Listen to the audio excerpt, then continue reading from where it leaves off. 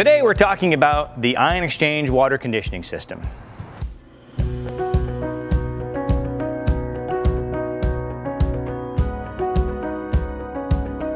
Hi, I'm Geno Yauchler, owner of Florida Water Analysis. Today we're going to talk about the ion exchange water conditioning system.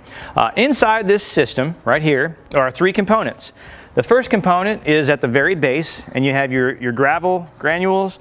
This secures the riser tube in place and the little screen in the bottom so it doesn't move around when they pour the other components in. So the next is your resin.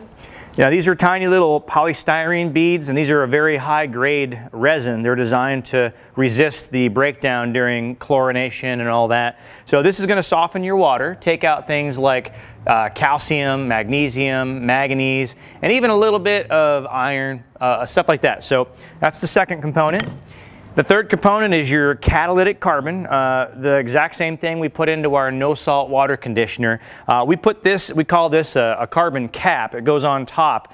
So when we're on a well, we don't put this in there. Instead, what we'll use is the Tannins Resin. So tannic acid is a very common thing in the state of Florida, and we'll test for it during our free water analysis. So if you have tannins, we put this as a mixed bed with your ion exchange resin, and it'll remove all that, including the tannins. Okay, so those are your components. Now this one is a special unit. It actually has, I'm going to swing around over here. So let's take a look at the control valve. This system here has a timer on it, and it has all the different cycles that it goes through. So if you take a look, it regenerates, it back flushes, it does the brine rinse and the rapid rinse, rinse settle, brine refill, and back into service.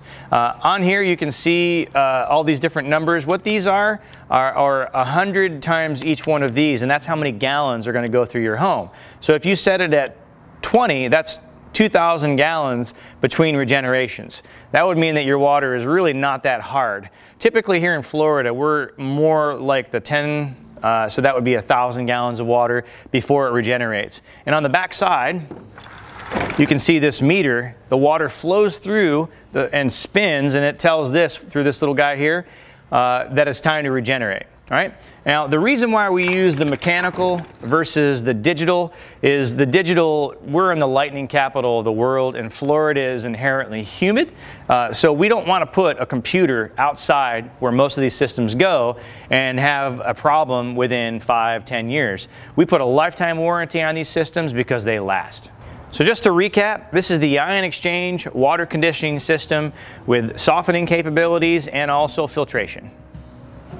Thanks for checking out our video. If you liked it, give us a thumbs up. If you really liked it, share it with your friends. If you have questions or comments, leave them below, and check us out at FloridaWaterAnalysis.com or Facebook. Thanks again.